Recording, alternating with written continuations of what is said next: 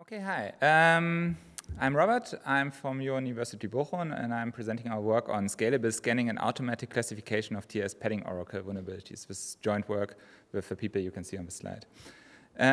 So before we start, I would like to get you all on the same page what this talk is about so that we all can understand what I'm talking about later. So this talk is about TLS. That's the protocol which you use in your browser, for example, if you make an HTTPS connection. And we are today trying to attack this protocol and, for example, steal a cookie to break a user session. And the protocol itself consists of mainly two phases, a handshake phase and an application data phase.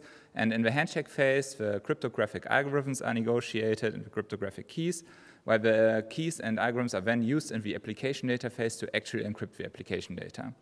And today we try to attack the application data so we can actually steal the cookies, for example. So TLS uses this concept of ciphersuit. So most of you probably know, but a ciphersuit is a set of cryptographic algorithms which you can negotiate in a TLS session. So this is an example ciphersuit, and in this example, we choose RSA as a key exchange algorithm. We use AES as a block cipher, and this block cipher is used in the mode of operation CBC, and we use SHA-1 as an HMAC and in the pseudo-random function. So this talk is mainly about CBC padding oracles, so we will focus on all the ciphersuits which use CBC. So if you are negotiating a ciphersuit which is not CBC, you are not vulnerable, but if you do, you might be. So let's talk about the CBC mode first. So this TLS in CBC mode uses a concept of MAC, then pad, then encrypt. This means that your data is, if you have some data you want to encrypt, you first compute an HMAC, and then you have to fill this data up with additional padding bytes, so you add some padding. And depending on how long your padding is, your padding looks a little bit different. So for example, if you have 1 byte of padding, you just add a 0 byte. If you have 2 bytes of padding, you just add 2 1 bytes. And if you have 3 bytes, you add 3 2 bytes, and so on. So there's this structure in the padding. So after that, you put all your data into the CBC encryption function, and then you get some ciphertext which you can then transmit.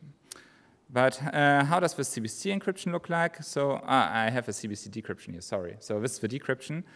So if you want to decrypt a block of ciphertext, what you can do is you can just put it through the block cipher, and then you compute the exclusive OR with some initialization vector, and then you get the resulting plaintext. And if you have more than one block of ciphertext, what you do is you use the previous block and XOR it with the result of a block cipher operation to get the next plaintext message block. And you continue with that till you get all the plaintext message block. And eventually there will be some padding at the end of the message because you have to fill the message up. So the CBC mode has an interesting property, meaning that it's malleable. What does this mean? That if an attacker flips a bit in the ciphertext, he will know that he will also flip the corresponding bit in the plaintext of the next block.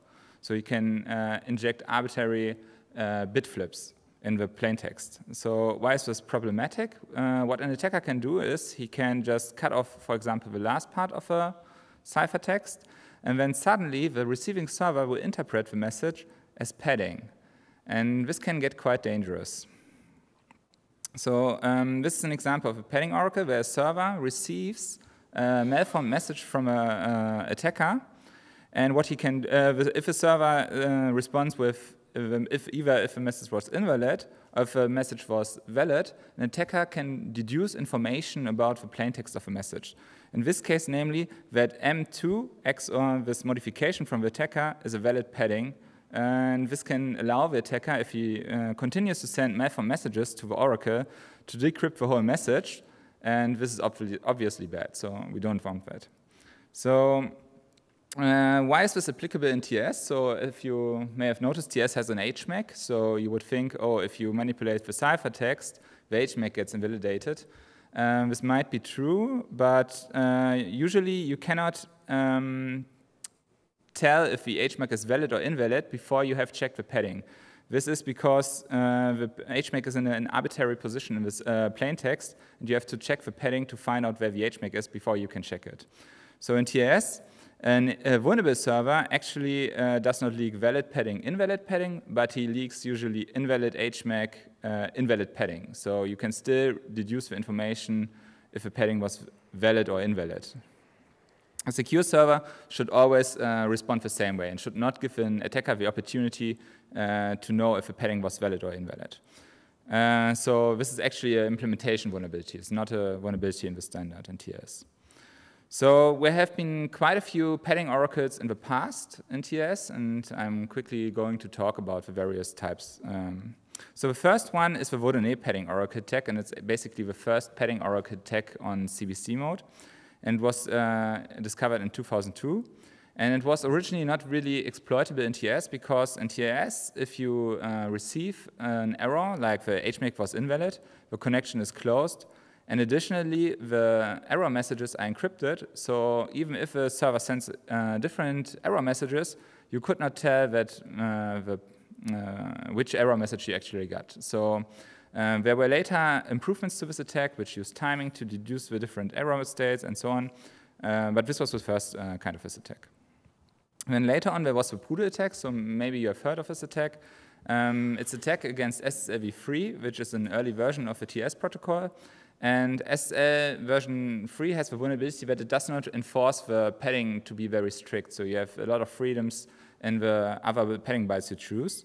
And this can be exploited by an attacker. So what an attacker does, if he sees some message which looks like data HMAC padding, what he can do is he can transform this message and cut off the padding bytes in the end and move a block from the plaintext he wants to decrypt into the end, and the receiving server will interpret the data in the end as padding. And if this worked and the HMAC is still valid, he knows some information about the data. So this is quite dangerous, but this attack also affects some TLS versions. So there's nothing in TLS which forces a server to validate that each padding byte was actually valid. So a server can actually just check the last padding byte and then just happily continue ever on. It worked perfectly fine without any problems. But this can again be exploited for the Pude attack. So this was actually found in a lot of implementations in the past, so there are many names for these attacks. And they are oftentimes do you off by one errors. And what these attacks taught us, that you need to check each byte of the padding, and you also need to check each byte of the HMAC. So some implementations do not check all the HMAC bytes, which is quite weird, but this does happen. So then I would like to talk about this CVE. This is an OpenSSL CVE from 3 years ago. And it was introduced when we tried to fix the Lucky 13 attack, which I'm going to talk about later. And the problem here is that TLS allows you to do more padding bytes than you actually need. So if you just need 13 padding bytes and you use AES, you could also use 29 padding bytes. Yeah, the idea was that you could hide the length of a message with this feature. And this CVE taught us that you could also create malform messages which only contain padding, so they do not contain an HMAC at all. And this could then be exploited also in a padding oracle attack.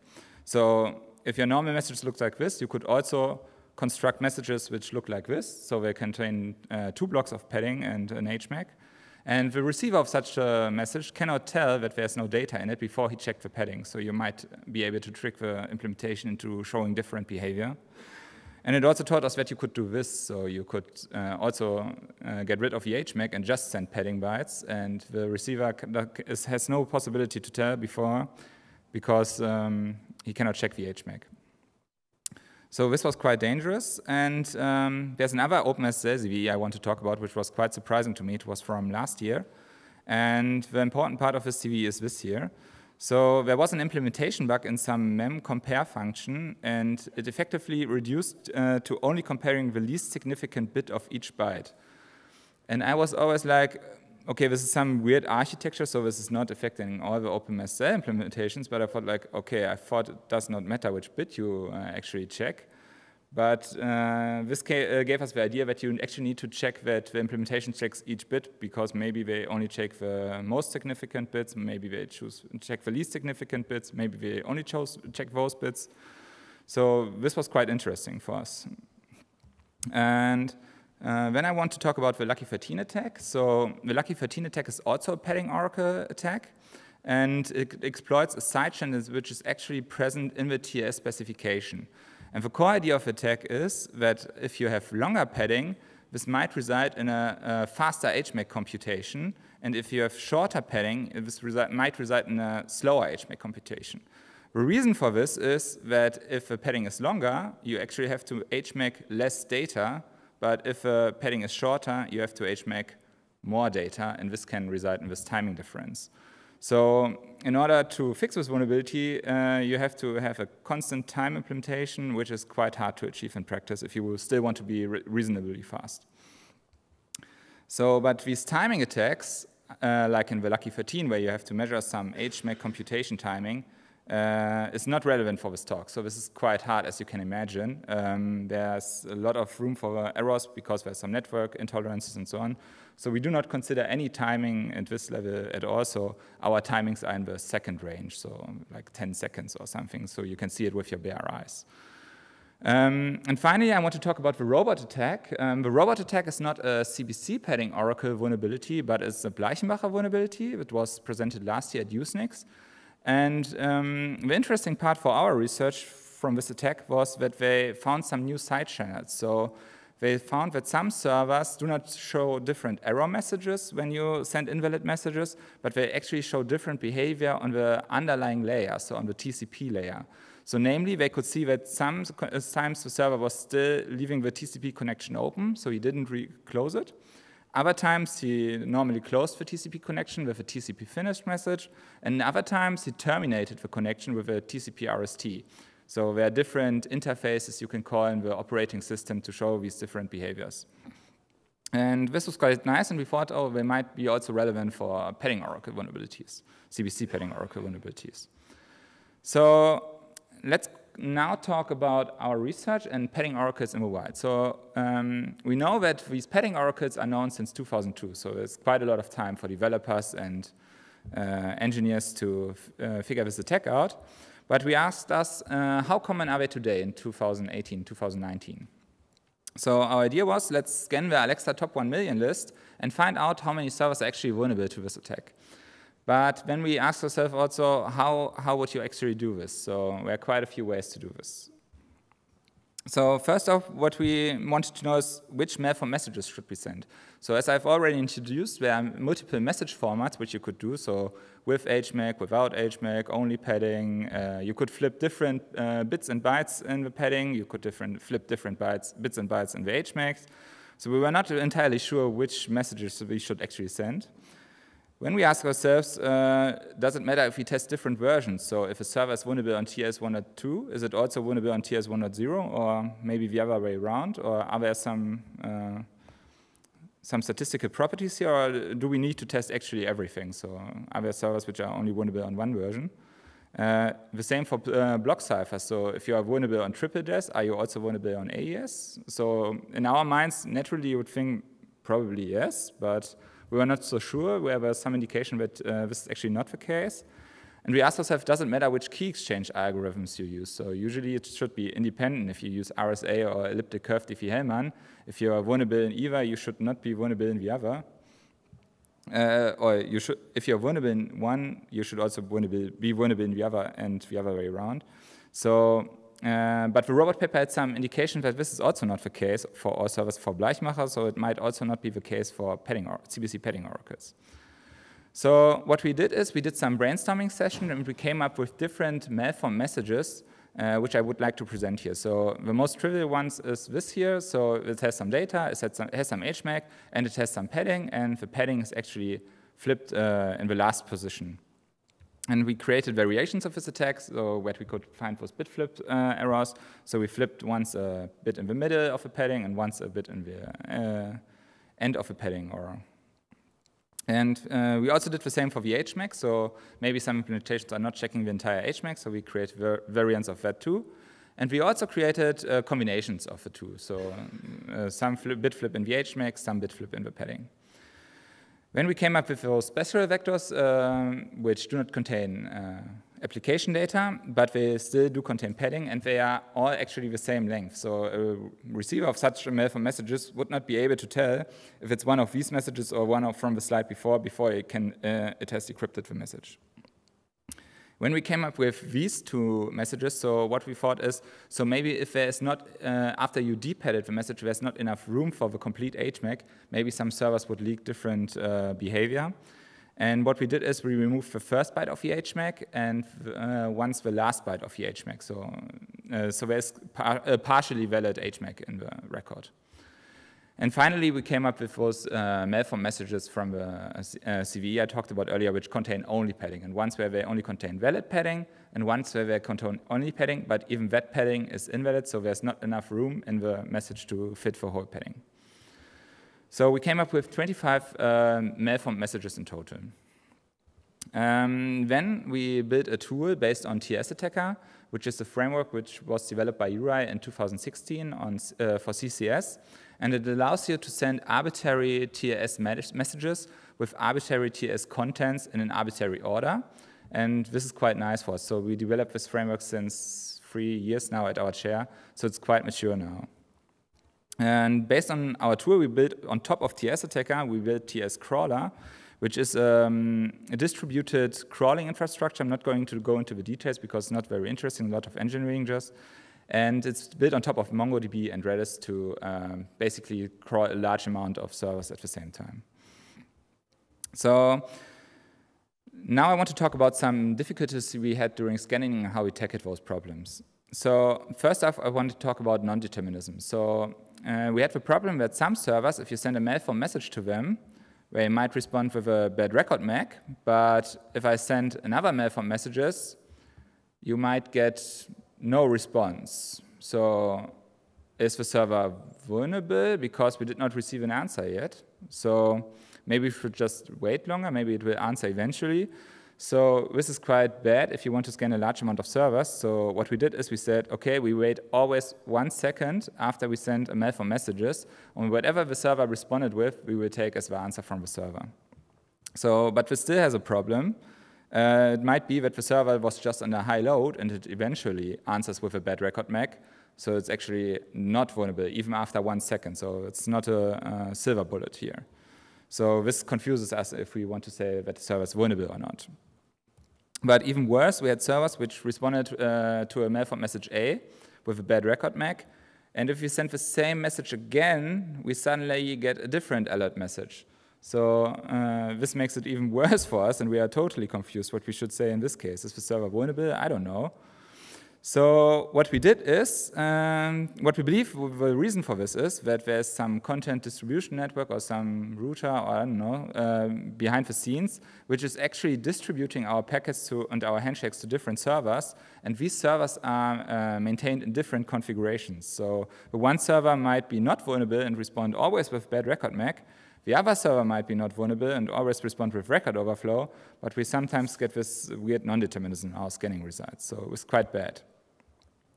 So if we think during the scanning process that the server is vulnerable, we rescan the server twice, and we check that he responded on each and every message every time identical, and if he did this, we consider the server is actually vulnerable. And if it's not, if it has some variance in its answers, we consider it as not relevant for the study, so we exclude it. And we had another problem. So if you have 25 messages and you want to scan all the available cipher suits to find all the possible vulnerabilities in maybe 2 supported versions, you end up with already a lot of handshakes you have to do for each server. And with a rescanning on vulnerable servers, which gets even worse. And if you want to scan the Alexa top 1 million list, which may contain 1 million servers, you end up with a lot of handshakes. So what we ask ourselves, is it actually necessary to scan all the different cipher suits? This is necessary to scan with all 25 messages, or maybe our messages are just bad and we did just choose them wrong. So we came up with them in a brainstorming session after all. And our solution was that we test 50,000 servers and check what is actually necessary to scan. So maybe we can cut some corners for the larger scan of Alexa top 1 million list. So what we did is, in this pre-scanning phase, we scanned with TLS 1.0 and either TLS 1.1 or TLS 1.2, because they look very similar. We scanned with all available CBC cipher suits from the server, and we scanned with all the 25 malformed messages, and checked the results for, So from the results, it shows that, yes, you actually do need to check different TLS versions. So some servers are only vulnerable on TLS 1.2, but not vulnerable on TLS 1.0. So if we want to find all the vulnerabilities, we need to check that. Block ciphers, yes, some servers are only vulnerable on TripleDES, for example, and not on AES. And the other way around, but they still support the other modes. So this is bad. And key exchange algorithms, sadly, yes. So there are some servers which are only vulnerable if you use AES, CBC, and RSA, but they are not vulnerable or if you use AES, CBC on ecliptic curve Diffie-Hellman. So if you want to find all the vulnerabilities, also key exchange algorithms have to be scanned. And finally, we looked at the messages which were required to find all the vulnerabilities. So if we would have sent only those 4 messages during the evaluation, we would still have found the same vulnerable servers. So there's quite a lot of improvement we can do here. So all the other messages are not entirely relevant if you just want to know if a server is vulnerable or not. So when we went to scanning the Alexa top 1 million list with exactly this configuration, so all the cipher suits, 2 sets of versions, and these 4 mail from messages, and looked at the results. So this took us roughly 72 hours with all the rescanning, and roughly 78% of the servers responded on port 443. So they wanted to speak TLS with us. And from those servers, at least 1.83% are considered vulnerable by us. So they responded identically to 3 rescans, and they were vulnerable on all 3 of them in the exact same way. And this is quite a lot for 2018, 2019, so 17-year-old vulnerability. So what we ask ourselves is, how many actually different vulnerable implementations did we hit? So is this all just one vulnerable implementation, or are there actually multiple implementations at work? So what we then did is we fingerprinted all the vulnerable servers in a way where we sent all the 25 malformed messages and created some sort of fingerprint which we could use to compare the vulnerabilities. So these fingerprints look like this. So in this example, on the left side, you can see the message we sent, and on the right side, you can see the response from the server. So in this case, it responded with a bad record MAC and a TCP fin. And if you add all the other messages, you suddenly get something like this. And you can see that the server is actually vulnerable because it has a behavior difference. So it responds different to our malformed messages. So an attacker can observe this also. In this case, with a record overflow. So in total, we found 93 different vulnerable fingerprints. So if you assume that there's no possibility in implementation to change your fingerprint, because why would there? This means that there are likely 93 different vulnerable implementations deployed in the Alexa top 1 million. So this was quite bad, but we wanted to cluster these vulnerabilities even more. So we've discovered that some servers are not vulnerable in the same way, even if they have the same vulnerable fingerprint. So in this example, all the servers have the same vulnerability fingerprint. So they all respond to the same malformed messages in exactly the same way, but they are not vulnerable on all the cipher suits they support. In this example, server A is only vulnerable on AES 256 CBC SHA, and it is not vulnerable on TripleDES, but it supports TripleDES. Server B is vulnerable on both cipher suits, and server C is only vulnerable on AES 256, but it does not support TripleDES, so we could not test if he's vulnerable at all. So what do we know from this? So we know that server A is clearly not server B, because you cannot configure your TripleDES implementation to not be vulnerable. So they are likely using a different implementation.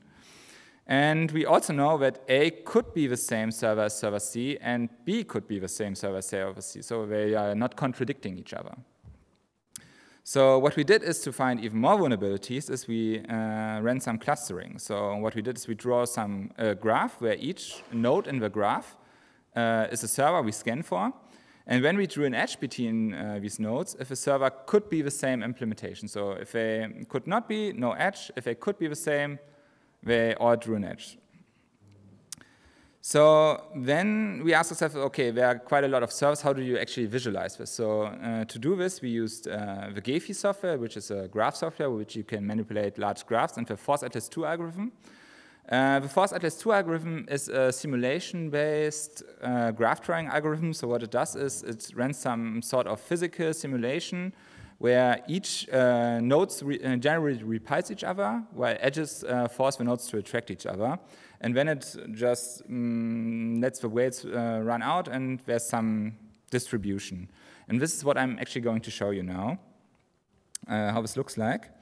So this is the Gephi software, and here is our graph. And as you can see not a lot because there are a lot of edges and a lot of nodes, but you can actually pull them aside so you get an idea of how many edges there are.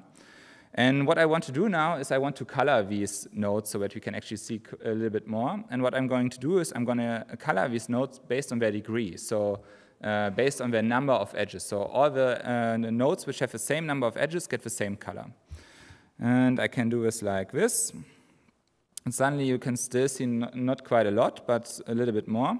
But now you can run the Force Atlas 2 algorithm, and I'm actually going to run it slow motion because it looks quite cool if you do this. But it will actually cluster the vulnerabilities for us. So I'm going to start this now. And you get something like this. So as you can see, this is a physical simulation, sort of. So you can still see some movement, so it will never stop to wiggle around. But what we can actually see is that there are at least 2 big groups of servers. And I'm going to analyze them now on the slides back again. So. Okay, so this is basically our example. I just rotated it and shows different colors. And what you can see is that the top group, so the green group, is actually the ones which is vulnerable on both cipher suits, while the teal group between the 2 bigger groups is the ones which are only vulnerable on triple dash. So they could be in either group, so either the big green group or the purple group. So they have edges with both, so they are torn apart by those larger groups. And the group below is not vulnerable on AES, it's only vulnerable on triple dash, so it clearly is not the same implementation as the green group, but it could be the same as the teal group. And also there's the one, some servers in red at the bottom, you can see. So they are red because they have a different degree, because they do not share edges with the teal group. So they are very likely purple, but they are very likely not teal.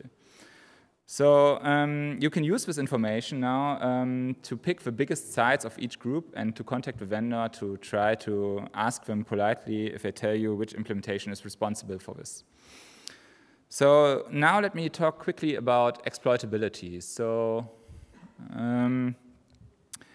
a big factor of if you're actually vulnerable to this attack and it's actually exploitable is the fact if it's observable. So this is an example of a vulnerable server, so it sometimes responds with a bad record MAC, sometimes responds with record overflow, but in TLS in general, those alert messages, during the scanning process we have the keys for those messages, so we can decrypt them, but not during the exploitation phase. So if we had the keys, we could also decrypt the message. So we have to see this difference without having the keys. So what we actually see is we see 2 encrypted alerts, and we as an attacker have to differentiate them. So it's not trivial in some cases. But in other cases, we actually get some side channel. For example, this case, we get 2 encrypted alerts in both cases, but sometimes we get a TCP FIN, and sometimes we get none. So in this case, it's clearly for an attacker, he can just scan and look at the behavior of a server, and then he knows if he receives a FIN, the padding was, what was it, a record overflow, and in the other case, it was a bad record MAC. So this can be exploited by an attacker. So this is observable, we call this. And there are other cases where you have something like this. So sometimes you get only 1 alert or 2 alerts. This is also clearly observable by an attacker. He does not need imperfect side channels to deduce if the padding was valid or invalid. He can directly see this. So if you open Wireshark, you can also see this. So there's no sub-nanosecond side channel or something. So then we classified our padding oracles in different groups, namely weak, strong, and poodle oracles. So the poodle oracles usually do not check all the padding bytes of malformed messages, but they still require a valid HMAC. So if you would want to exploit them, you would need to run some poodle-style attack. So it always differs a little bit depending on the exact vulnerability, but this is your general attack strategy here. And they are definitely exploitable because the poodle attack actually works. So this is definitely true. And then there's the strong oracles, so these can be exploited with a classic padding oracle as you would see it in a textbook. So there's not much magic here. But then there's the weak oracles, and the weak oracles oftentimes require more than one block of padding to show this behavior difference. And if you want to exploit this can get quite problematic, as I want to show you now. So when I showed you this graphic, where I showed you that an attacker can introduce bit flips, I actually lied quite a little bit, so maybe you have seen it. Because if an attacker flips a bit in C1, he also flips the plaintext of message M1 to something completely random, which he cannot control. And this makes it quite hard for the attacker to construct all arbitrary malformed messages from an HTTP request. So, and this is just one example. So sometimes this attacker is limited in a way to create these malformed messages which show the behavior difference. So we call these weak oracles, and we consider them not exploitable because they oftentimes allow you only to to decrypt one block of plaintext or something, and not consecutive blocks. So in total, we consider a server to be a padding oracle to be exploitable if it's either a poodle or strong oracle, and it is observable. So an attacker does not need any additional side channels or tricks to see the behavior difference. And from our scanning, we could show that 61.4% of the vulnerable servers are actually observable, so most of them. And in total, 57% of the vulnerable hosts are practically exploitable. So they are either a poodle oracle or a strong oracle, and they are also observable. So let me go to our findings now. So we found quite a few CVEs. So we found vulnerabilities in OpenSSL, Citrix, F5, Sonic Wall, Oracle, and we could not attribute all our vulnerabilities. So we politely asked the website owners if they could tell us which implementations they used, but sometimes they told us, sometimes they didn't. And then we cooperate with the vendors to actually get a fix for the vulnerability. And the most prominent one is here the OpenSSL vulnerability, and it was actually found with the help of the Amazon security team. And this vulnerability is very special because we obviously scanned OpenSSL before in a lab setting. So we actually checked, and it was not vulnerable because there's an example application with OpenSSL which we tested, and everything was fine. So we were quite surprised when Amazon told us that this is actually OpenSSL which was vulnerable. And the problem is that OpenSSL responds differently if you use the API in a certain unintended way. So this is how we saw the OpenSSL vulnerability. So you may be able to spot the vulnerability. So as you can see, the response from the servers, there's the TCP finished message missing on the messages which do not contain application data, but do contain valid padding but an invalid HMAC. So it's a poodle style vulnerability. And this is quite bad, but there might be other vulnerabilities which just show to us differently because depending on the application, they might respond a little bit differently, but the general pattern is the same. So during the disclosure process, we notified the biggest sites and tried to get these problems resolved. And as you can see, we were quite unsuccessful with that. So from 5 reports, we got 2 no response, or they just didn't care. And we have 2 times we get non-applicable, which means you get negative points. You should not bother them with such attacks again. And actually, only one site fixed the vulnerability by disabling CBC cipher suits, and they gave us 7 points. So in total, we got minus 3 points on HackerOne. So if you also want to get minus points on HackerOne, you can download our tool, TLS Scanner. It's on GitHub. You can also check for padding oracle vulnerabilities, and maybe you can help attribute those vulnerabilities, because there are certainly a lot of vulnerabilities which are not attributed yet. And what I'm going to do now is I'm going to show you a demo of this tool so you get an idea how this looks like. So yeah, I have OpenSSL in an old vulnerable version, so this is not the vulnerability we found, but it works quite well in this demo.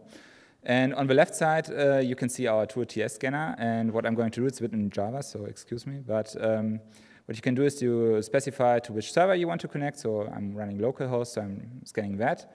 And when I say I want a detailed report, so we can actually look at the padding oracle vulnerability. So if I run this, it will take some time because I'm running it in single-threaded mode because I do not want to overwhelm the single-threaded OpenSSL server with requests. And after some time, we should get a report if the server is vulnerable or not. So let's wait some seconds.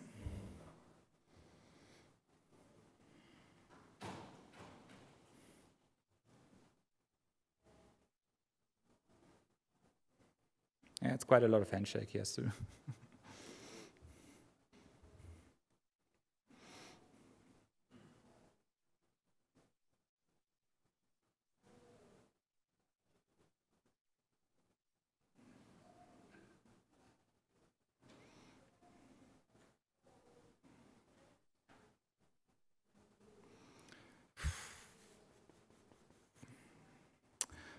Okay, actually, I think I'm not going to let it run to the end. I think it takes like 2 minutes. What I'm going to show you is this here. So this is the finished report. So, so it gets a lot of noisy input because there are a lot of cipher suits. So you can see basic information from the tool, like which cipher suits it supports, similar to other TLS scanners. And it also reports you about the vulnerabilities to servers, and as you can see, this one has a lot of vulnerabilities, but for us, the most interesting one is this here, and it's vulnerable to padding oracles, that's true. And what you can see is, oh, it could not identify which server this here was that I scanned, and it show you something like this. So you can see the different cipher suits we scan for, you can see the different version we scan for, and you can see if we found a different behavior difference. So in this case, RSA EDR in CBC mode seems not to be vulnerable, but if you look here, there's an AES cipher suit, and it's actually vulnerable because it says you can differentiate the alert message contents, so it's vulnerable. And what you can see below is the actual response fingerprint we got. So on the left side, there's this graphics I showed you before, encoded in some strings, and on the right side, you can see the actual responses. So to most messages, it responded with a bad record MAC alert, and the MAC alert was encrypted, and then it closed the connection with a TCP FIN. But for these two records, it responded with a record overflow and also closed the connection. So it's not observable, but it's definitely vulnerable. Okay, I think, do I have time for another demo, or I think I skipped that. So let me come now to our contributions and conclusions. So we found 93 different vulnerabilities in the Alexa Top 1 Million. We will try to responsibly disclose our findings as good as possible to the affected vendors and websites. And we released open source tools so that you can actually reproduce our research and find the vulnerabilities yourself. So in conclusion, hopefully I convinced you that large-scale scans can help to uncover new vulnerabilities which do not show in lab settings because actual servers sometimes use the software in a different way. And what I also want to emphasize is that CBC with an MAC encrypt scheme is really, really hard to implement correctly. So it has to be side-channel free completely, it has to be constant time. It's quite hard. And so maybe it's time for us as a community to remove CBC support entirely from the client software as well as from the server software. And with that, I'm ready for questions.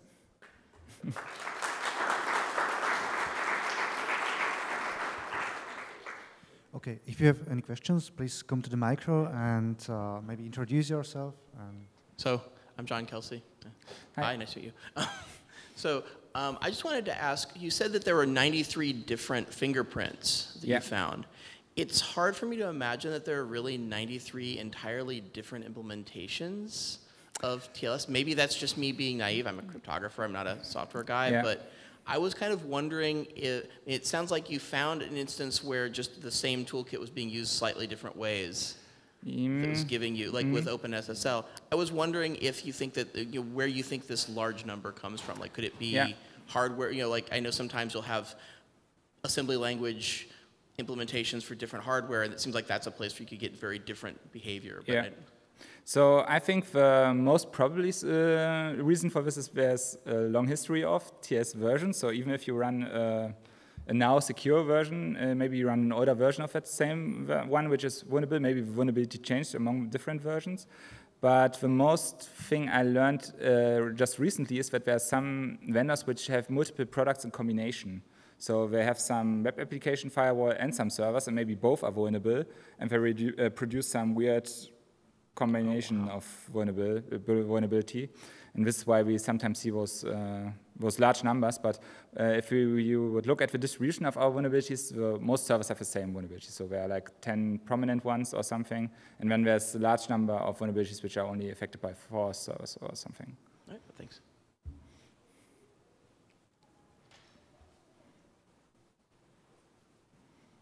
Hello, my name is Saravanan. I don't have any question. I just spotted a mistake on one of the slides. Can you go to the results slide? Excuse me, can you speak up?